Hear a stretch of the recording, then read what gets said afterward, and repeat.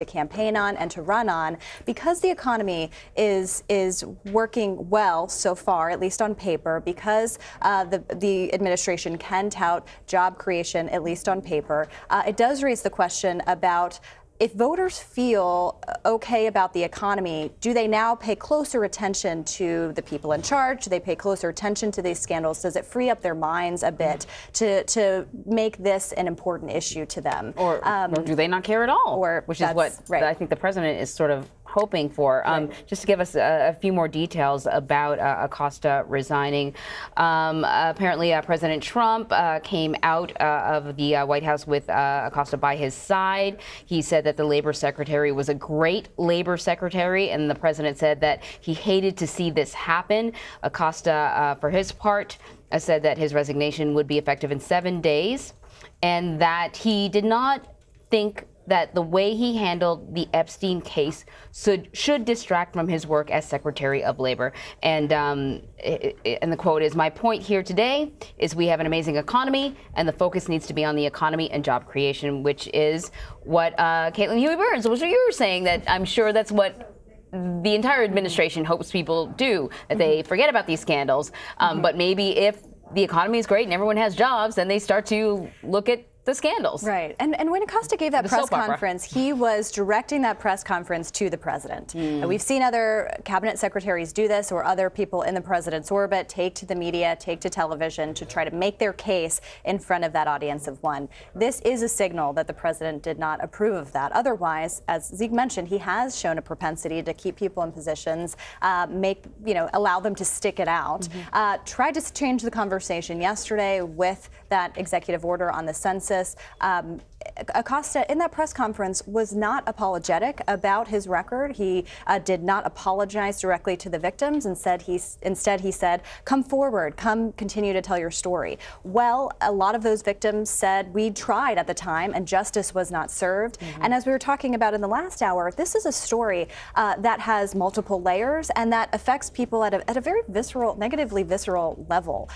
This is a story about injustice. This is a story about women mistreated to the fullest extent by people in power. And a lot of these issues that we've been talking about on the campaign trail, which are these issues of inequality, issues of a system that does not work for everybody, that advantages people like Epstein. And so this had multiple layers to it, and I think this was a story that was not going to go away. I think Acosta realized that, and given the coverage of that press conference, it was not favorable to him. So, Zeke, I've just been researching this because I am really intrigued by the number of staff turnovers that have occurred at the White House going back to January of 2017. And according to a report that I'm reading from the New York Times, this White House has a record for the highest turnover within a single department, going back to Michael Flynn, forced out over conversations with the Russian ambassador. James Comey, fired by President Trump.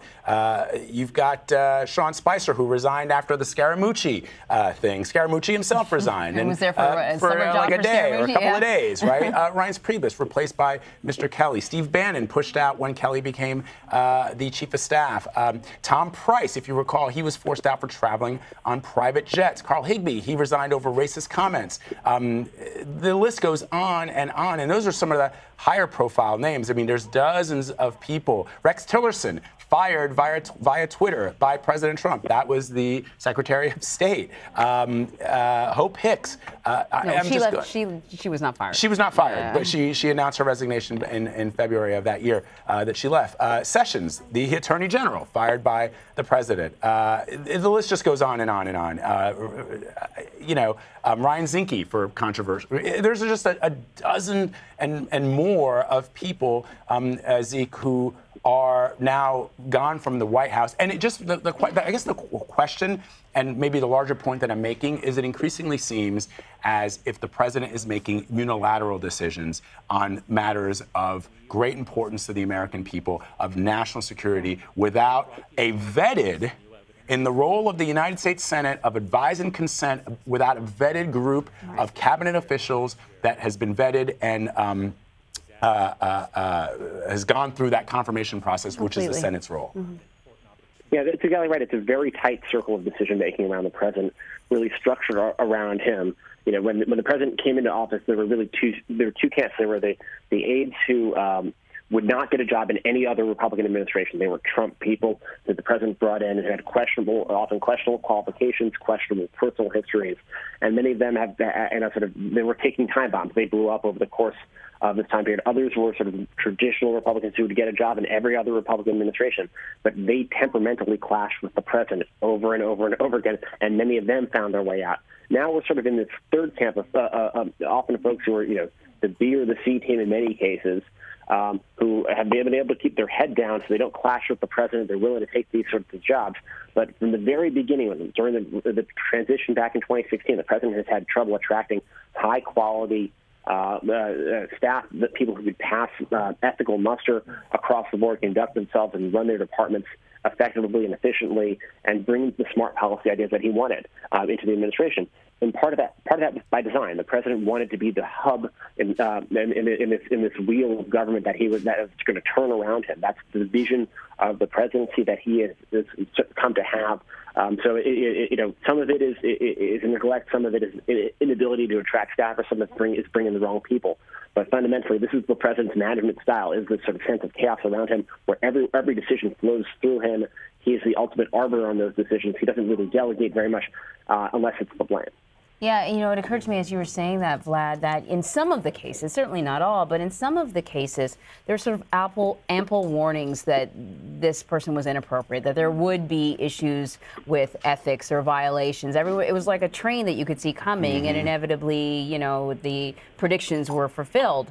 But I wonder, where we're going to go from here, Zeke, because it increasingly seems like it's challenging for this White House to attract people. It was sort of, somewhat of a challenge maybe initially, but not really. I mean, who doesn't want to work for the White House, right? But now it seems that many of the people who are qualified see what they're getting themselves involved in. Well, I mean, you've got, Zeke, as you know, somebody like the Attorney General William Barr, somebody who's had a fairly successful career in Washington, was a former Attorney General.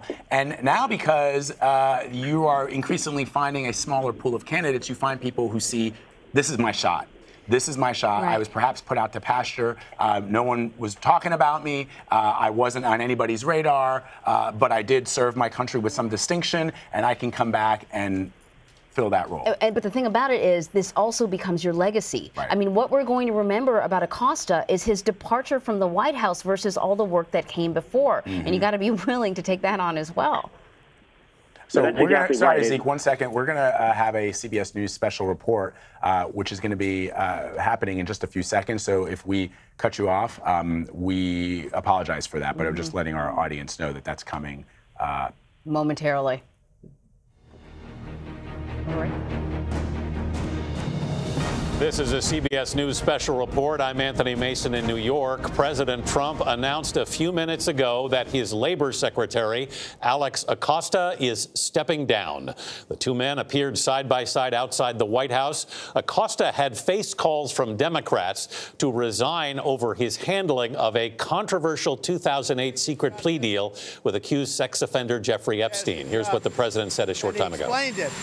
He made a deal that people were happy with, and then 12 years later, they're not happy with it. You'll have to figure all of that out. But the fact is, he has been a fantastic Secretary of Labor. And Alex called me this morning, and he wanted to see me. And I actually said, well, we have the press right out here, so perhaps you just want to say it to the press. But I just want to let you know, this was him, not me, because I'm with him. He's a tremendous talent. He's a Hispanic man. He went to Harvard, a great student. And in so many ways, I just hate what he's saying now because we're going to miss him. But please, Alex. Thank you, Mr. President.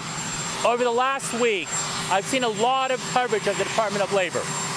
And what I have not seen is the incredible job creation that we've seen in this economy, more than 5 million jobs. I haven't seen that workplace injuries are down, bucking a 3-year trend. Workplace fatalities are down, bucking a 3-year trend. That we had the safest year ever in mining, the lowest number of fatalities ever in mining. I have seen coverage of this case that is over 12 years old, that has input and vetting at multiple levels of Department of Justice. And as I look forward, I do not think it is right and fair for this administration's Labor Department to have Epstein as the focus rather than the incredible economy that we have today. And so I called the president this morning. I told him that I thought the right thing was to step aside. You know, cabinet positions are temporary trusts. It would be selfish for me to stay in this position and continue talking about a case that's 12 years old rather than about the amazing economy we have right now. And so I submitted my resignation to the president, effective 7 days from today, effective 1 week from today, earlier this morning.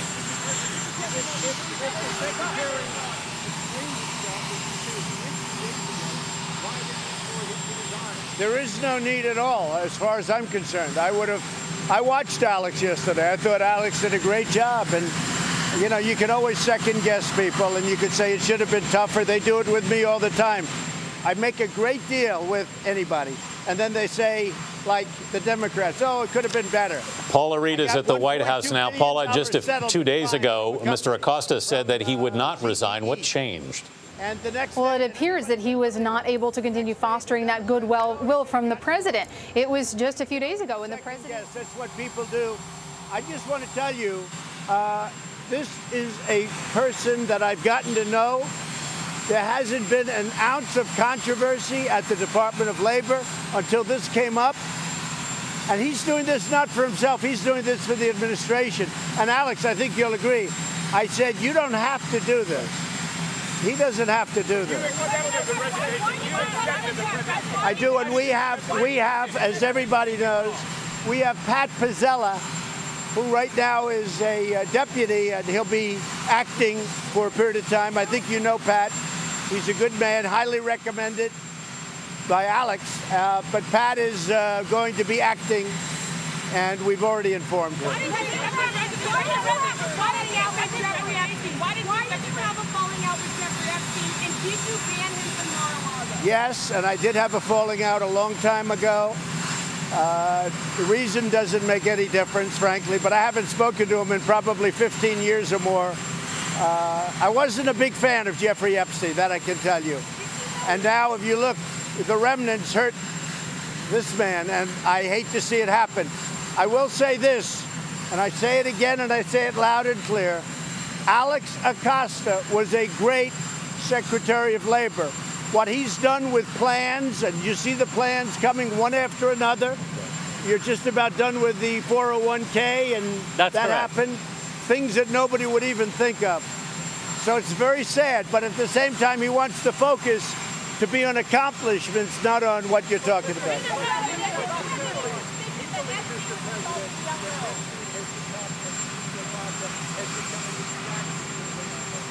Well, Alex believed that. I'm willing to live with anything, John. I think you know me. I've lived through things that you wouldn't believe. Alex felt that way. And he also felt we're so good, we're doing so well. The economy, the stock market just hit the highest point yesterday in the history of our country. Our unemployment numbers are the best they've ever been. If you look at specifically certain groups, African American, Asian, Hispanic, the best unemployment numbers in the history of our country. You know, there are so many good things, and he didn't want to distract from that. And I understand that 100%.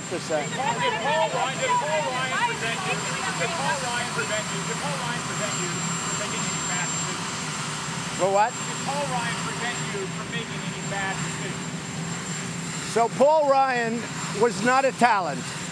He wasn't a leader. When the people in freedom and great congressmen wanted to go after the Dems for things that they did very badly, he wouldn't give subpoenas, whereas Nancy Pelosi hands them out like they're cookies. Paul Ryan was a lame duck for a long time as Speaker. He was unable to raise money. He lost control of the House. The only success Paul Ryan had was the time that he was with me, because we got taxes cut. I got regulation cuts. I did that mostly without him.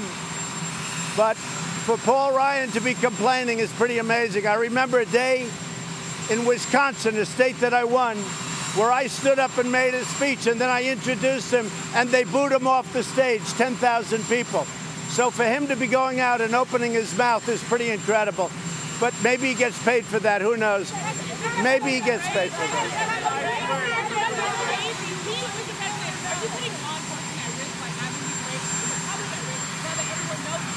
So people come into our country illegally. We're taking them out legally. It's very simple.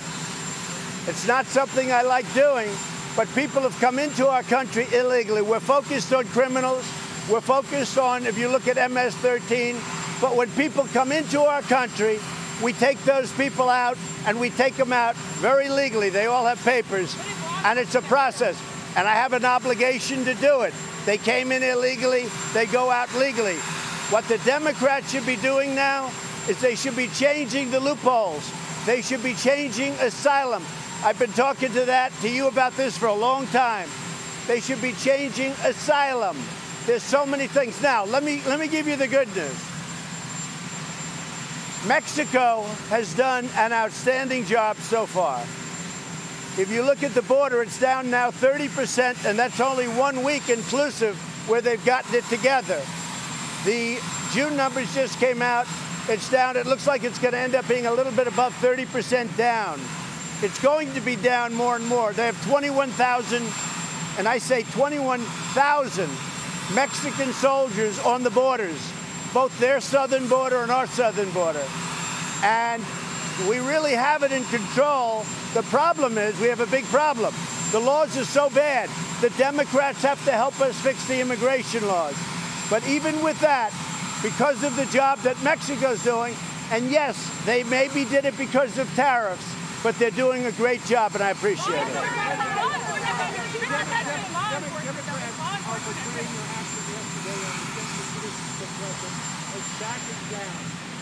No. Who said that? Look, anything you do, the Democrats will say it's not good. In the meantime, they had a disaster.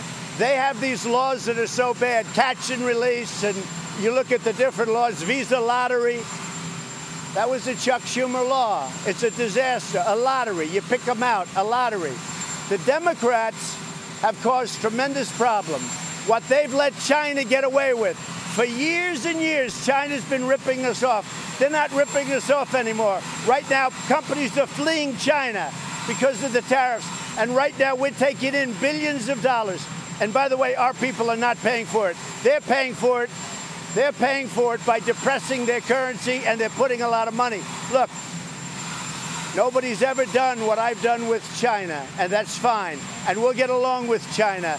But, you know, when I see a guy like Biden who's weak and ineffective, and everybody that knows him knows, he's a weak man, he's an ineffective man. President Xi laughs at guys like that. Now, with that being said, I would say this. President Xi, Putin, all of these guys go to bed at night and they pray that Joe Biden or somebody like him becomes president so they can continue to rip off our country.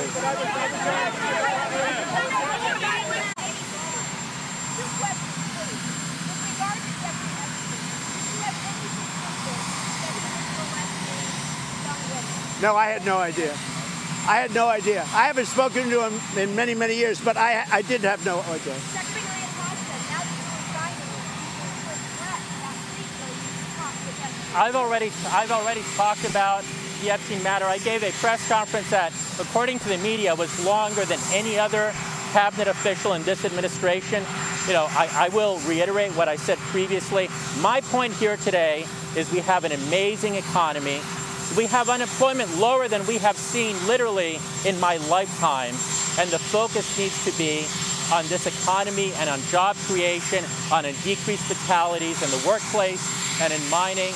And going forward, that's where this administration needs to focus, not on this matter.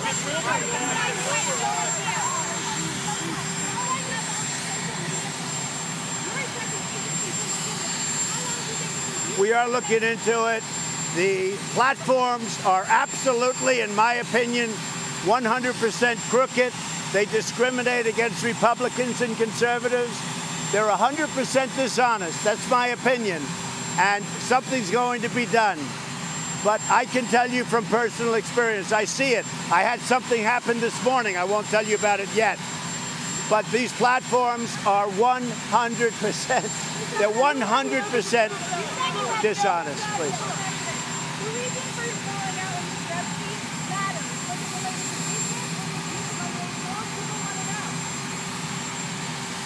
I was not a fan of Jeffrey Epstein, and you watched people yesterday saying that I threw him out of a club. I didn't want anything to do with him. That was many, many years ago. It shows you one thing, that I have good taste, okay? Now, other people, they went all over with him. They went to his island. They went all over the place. He was very well known in Palm Beach. His island, whatever his island was, wherever it is, I was never there. Find out the people that went to the island. But Jeffrey Epstein was not somebody that I respected. I threw him out. In fact, I think the great James Patterson, who's a member of Mar-a-Lago, made a statement yesterday that many years ago I threw him out. I'm not a fan of Jeffrey Epstein.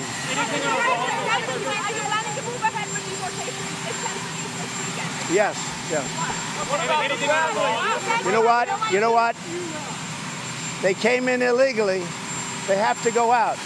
We have millions of people standing online waiting to become citizens of this country. They've taken tests. They've studied. They've learned English. They've done so much. They've been waiting 7, 8, 9 years. We have some waiting 10 years to come in.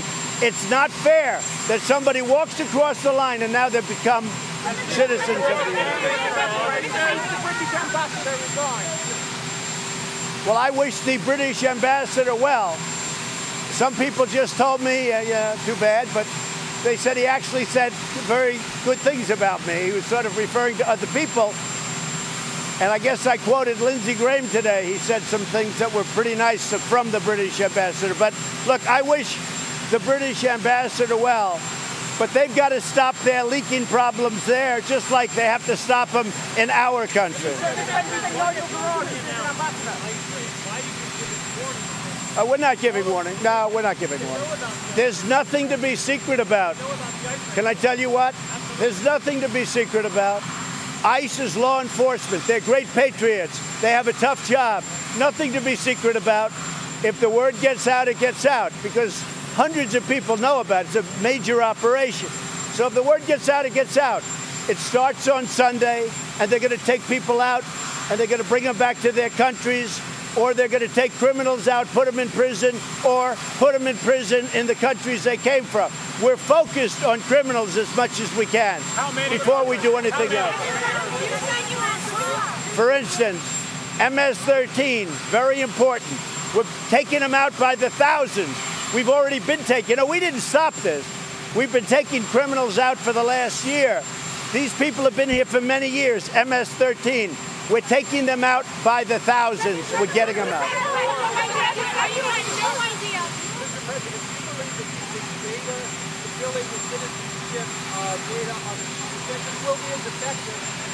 I think we'll have it in the end where it'll be actually more accurate than a census. Because we have information gotten through other means, whether you look at Social Security or other places. We have, including loan applications, we have information that's probably more accurate than the information we could get by going in and asking somebody, are you a citizen? A lot of people aren't going to tell the truth. No. Not only didn't I back down, I backed up, because anybody else would have given this up a long time ago. The problem is we had 3 very unfriendly courts. They were judges that weren't exactly in love with this whole thing, and they were wrong. But it would have taken a long time to get through those courts. You understand that better than anybody, John. It would have taken a long time back up to the Supreme Court. So I asked, is there another way? And somebody said there's a way that might be better. It might be more accurate. They explained it. I said, then what are we wasting time? We're going to be in court for the next 2 years. What are we wasting time for? In the meantime, we have to, by law, have the printing done. So the printing has started, and we're already finding out who the citizens are and who they're not, and I think more accurately. So when I heard this, I said, I think that's actually better. I think what we're doing is actually better. And only the fake news, which there's plenty, would say differently. No, he didn't let me know.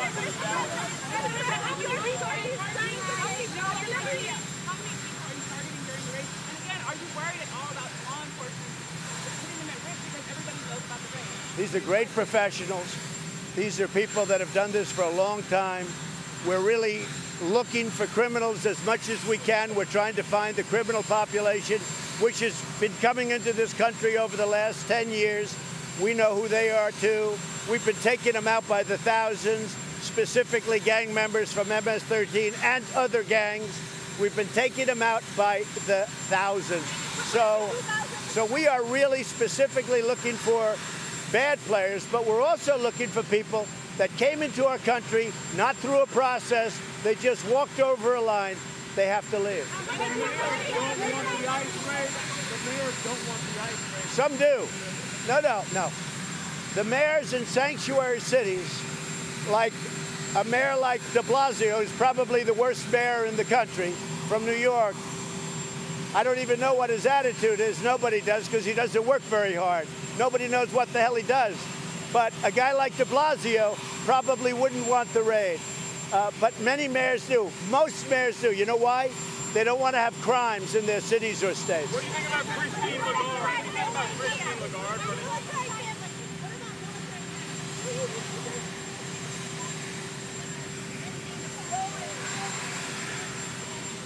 So nobody has treated the military better than President Trump. Nobody. Nobody's even come close. And you see that with budgets, you see that with the pay increases, and you see that with medical. But you know where you see it more than any place is with the vets. Because the vets now have choice. They never had choice before. For 44 years, For 44 years, we are looking at that. For 44 years, they've tried to get veterans' choice. I got it. Nobody else could have gotten it. Okay, go ahead. Say it. Well, I think how many bites at the apple do you get? We've gone through 500 witnesses, 2,500 subpoenas. I've let them interview my lawyers. I've let them in because I had nothing to do with Russia. Now that's come out. There was no collusion. But how many people and how many times, and this has been going on for 2.5 years.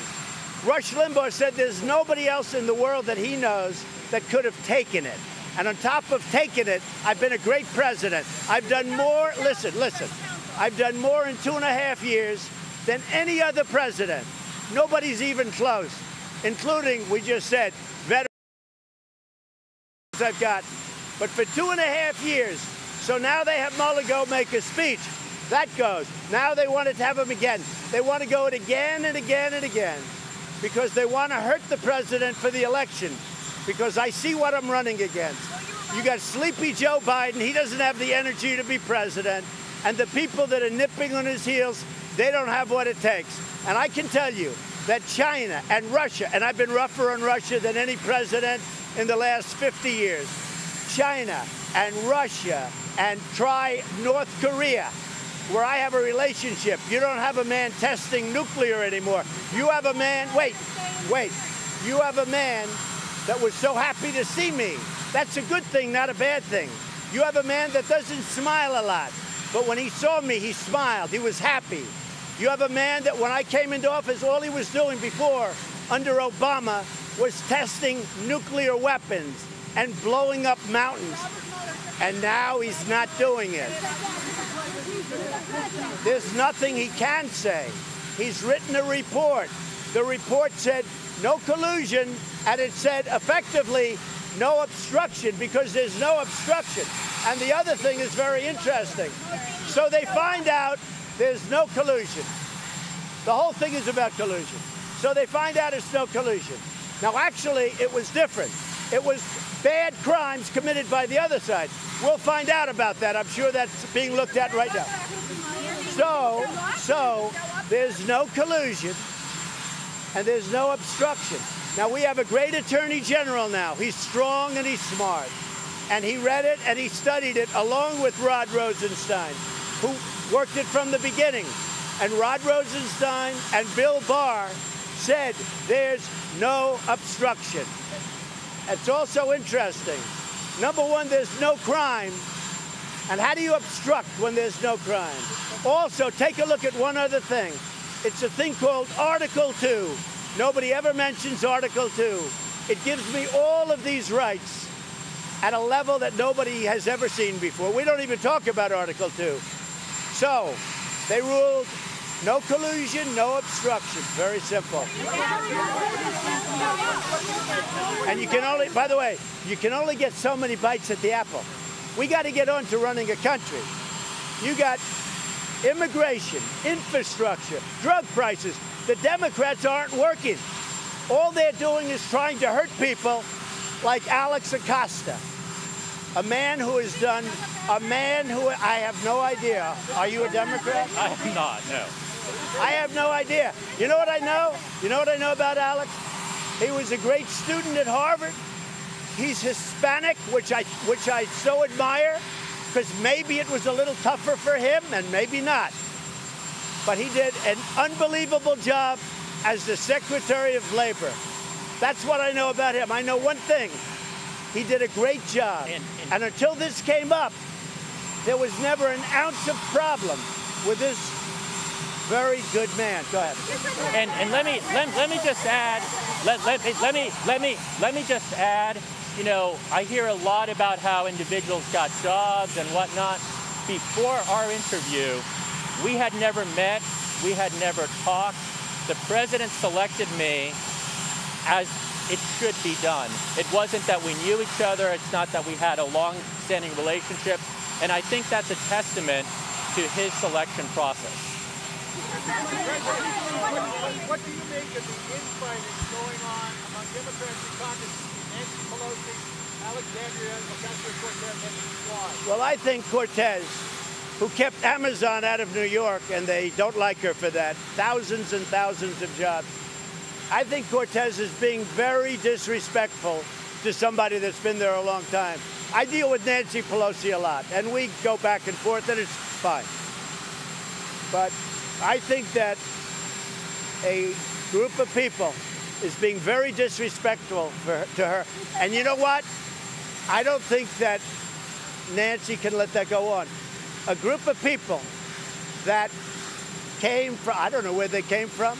I'm looking at this Omar from Minnesota. And if 1/2 of the things they're saying about her are true, she shouldn't even be in office. But Cortez should treat Nancy Pelosi with respect. She should not be doing what she's doing. And I'll tell you something about Nancy Pelosi that you know better than I do. She is not a racist, okay? She is not a racist. For them to call her a racist is a disgrace. Are you keeping an immigration that they should take? Yeah, very importantly, today, in a few hours, Vice President Pence and the head of Homeland Security are taking the press and Congress people into detention centers. And we're the ones that said they were crowded. They are crowded because we have a lot of people. But they're in good shape. And the reason is because the fake news New York Times wrote phony stories. What Border Patrol is doing, they become nurses and janitors and doctors, and they're not trained for that. What they've done is so incredible. So they're touring detention centers, and that was my idea. Because I read a phony story in the New York Times today, or the other day, about the detention centers, about the conditions. And I had people calling me up at the highest levels from Border Patrol and ICE, almost crying about that phony story. And they never saw anything. They have phony sources. They don't even have sources. They write whatever they want. The New York Times is a very dishonest newspaper. They write what they want. And what they do is a tremendous disservice to this country. They are truly the enemy of the people. I'll tell you that. They are the enemy of the people. And what they wrote about detention centers is unfair. Now, I believe it's going to be the center they wrote about, but we're taking a tour. I'd love to be there, but I'm going to Ohio, Wisconsin. I'll be going. But I've seen it. And these centers are, I mean, to have Ocasio say they're drinking out of toilets, she made that up, okay? That's a phony story. She made it up. And these people, I'll tell you what, I've been with ICE and I've been with Border Patrol a lot. They love those people coming across the border. They love them, and I've seen it. They love them. Do you think Epstein should be behind bars for good? Do you have an estimate of how many illegals are living in the United States? So one of the reasons the Democrats don't want to have a census is because the number of people in the United States for many years, you know, for years you've heard 11 million. It's far greater than that. But we'll find out, because I'm going to do something much more accurate than the way we did it in the census would never have been very accurate. What we're doing will be much more accurate. The wall is being built. The wall is being built. We had a couple of very good decisions. We had one bad decision. It's very tough. Again, Paul Ryan let us down. Paul Ryan was a terrible speaker. Frankly, he was a baby. He didn't know what the hell he was doing. The wall let us down. Now, in all fairness, the problem with during when we had both houses, in the Senate, you need 60 votes. Well, we don't have 60 votes. We had 51 last time. Now we have 53 because we won during the 2018 election, which nobody wants to say. Just so you understand. So the wall is being built. We had one setback. We had one tremendous victory. And I had a tremendous victory that was very rarely covered by the press. 2 days ago, I won the emoluments case. That was the biggest case of them all. I won the emoluments case. People don't know that by being president, I lose billions of dollars by my being president, and especially in money I can't make because I don't do deals. But I lose billions of dollars. But another thing, I get a salary of $400,000 or $450,000 a year. I don't think any other president's ever given up. It's a lot of money, almost $500,000. I give it up. I don't think I've ever seen anybody say I give up my salary. I'm not looking for credit, but I give up my salary. I get zero. I get zero. But you know what makes me happy? That we're doing a great job. And I want to thank Alex Acosta. He was a great, great secretary. I asked about Iran, not the wall. Could you give us an update on your thoughts on Iran? Iran better be careful. They're treading on very dangerous territory. Iran, if you're listening, you better be careful. Thank you.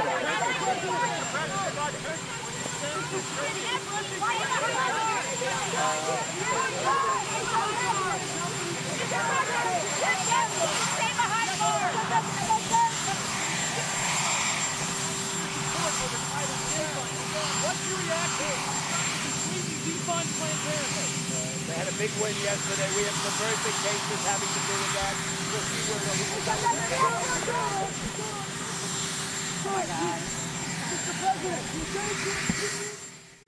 All right, you've been listening to the President of the United States on his way to Minnesota, I believe he is, you're right. On his way to Minnesota, and he's taking questions alongside the newly resigned Labor Secretary, Alex Acosta. So that is the news. Let's get into it. First, we'll introduce ourselves. Well, no, actually, we're not at the top of the hour, but I was looking at that teleprompter. We can say hello. This is Vlad. I'm Anne Marie Green. He's going to Wisconsin. I just got corrected. Okay, he's going to Wisconsin. Right. But you know, Vlad, I don't know about you, but I thought was really interesting about his conversation there is that he repeatedly defended the Labor Secretary. Right. So here's what's going on. Just about an hour ago, the Secretary of Labor, Alex Acosta, was announced that he is resigning from his post. And this all comes over the cloud of controversy during his time as a prosecutor in Florida and the sweetheart deal is what some people are calling it that he gave to the financier Jeffrey Epstein, which allowed Mr. Epstein to receive a very lenient sentence for sexual trafficking charges that were levied against him. The president says that Alex Acosta called him last night and offered his resignation, and that the resignation was Mr. Acosta's decision. He appeared alongside the president there on the way to Marine One. And so what's really interesting is the president spent about an hour, 45 minutes or so, taking questions from reporters. So we've got a slew of people here to talk about this, including Caitlin Huey-Burns, who's a CBSN political reporter, Zeke Miller, who's an Associated Press White House correspondent and also CBSN political contributor, and Rebecca Royfee, who's an attorney. She's also joining us on the telephone. So I guess let me go to Rebecca first, because she's new in this conversation. Rebecca, let me start by asking, the Labor Secretary, the former Labor Secretary, says that he got the best possible deal that he could possibly get. He says the times were different a dozen years ago, and he thought that this was the best deal that he could get for the government. What's your response to that? What's your analysis of what Alexander Acosta was able to get back in 2007?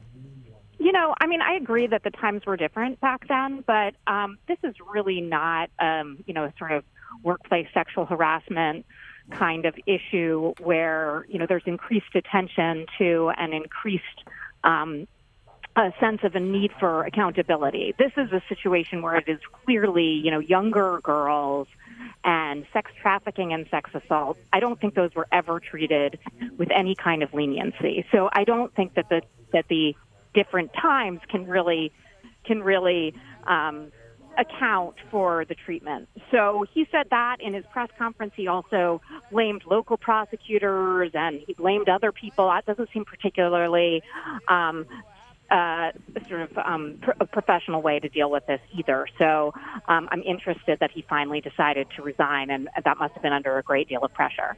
Caitlin, what do you make about, you know, how the president spoke about this? And he does sometimes have a tendency to sort of first be critical, and then once the person is out the door, you know, sort of lavish praise on them.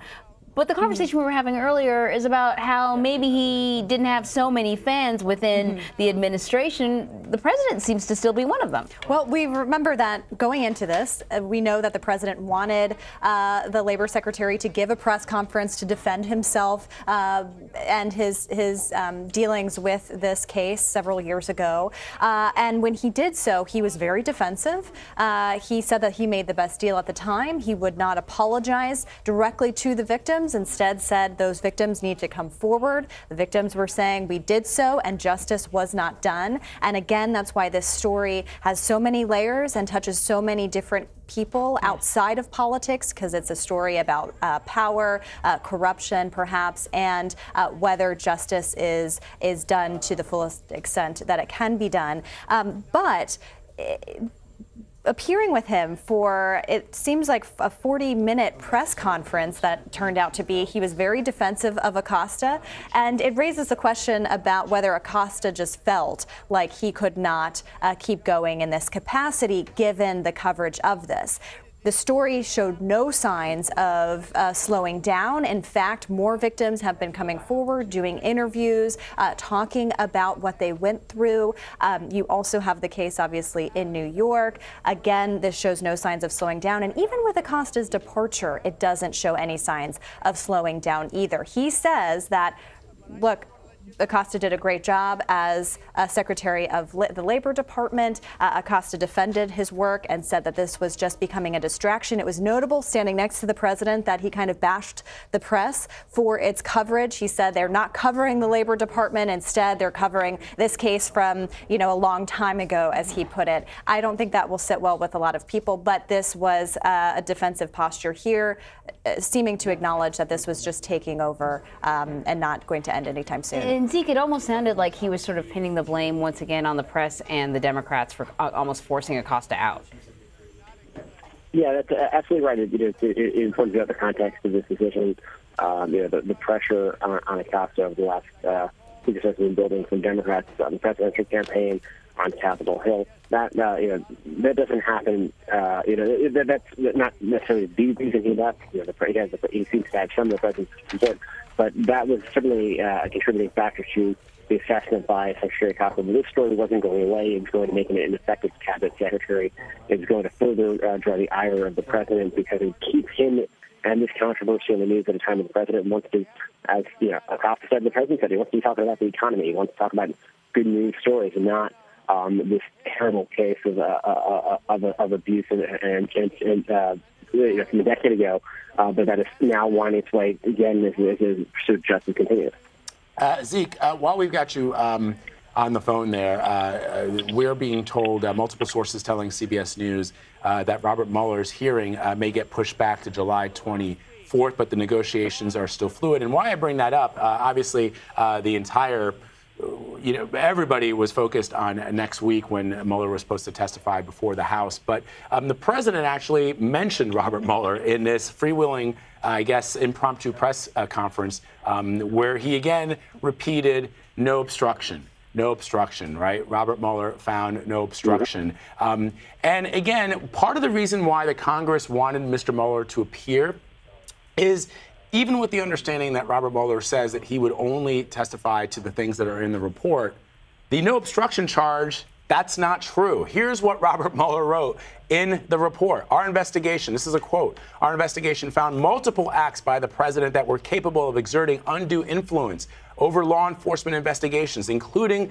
the Russian interference and obstruction investigations. The incidents were often carried out through one-on-one meetings in which the president sought to use his official power outside of usual channels. These actions range from efforts to remove the special counsel and to reverse the effect of the attorney general's recusal to the attempted use of official power to limit the scope of the investigation to direct and indirect contracts with witnesses with the potential to influence their testimony. The fact that Robert Mueller refrained from recommending prosecution is not the same as the president saying no obstruction.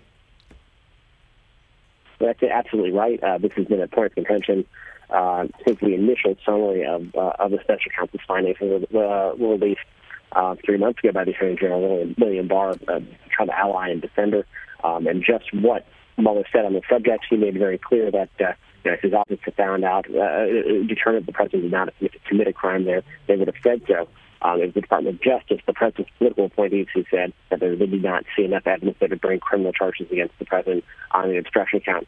That showdown, whether it happens this coming Wednesday or the Wednesday thereafter, if it is indeed delayed, will be a political spectacle. Both sides will certainly try to make it so, but it will certainly also be a bad news day for the president. It will resurrect a controversy that, yes, he has rallied against it and rallied his base supporters against it, but it's a reminder of a very real period of legal jeopardy, but also with persistent questions around, that follow him regarding his response to that initial Russia investigation, and also what his administration is doing to prevent Russian meddling from happening in the next election. So the president doesn't want to be talking about that issue. He wants to be talking about the economy. He wants to be talking about the USMCA, that new NAFTA trade deal, which is one of the reasons why he's coming to Wisconsin today. He doesn't want to be talking about those other issues, and they just keep finding a way to stay in the news.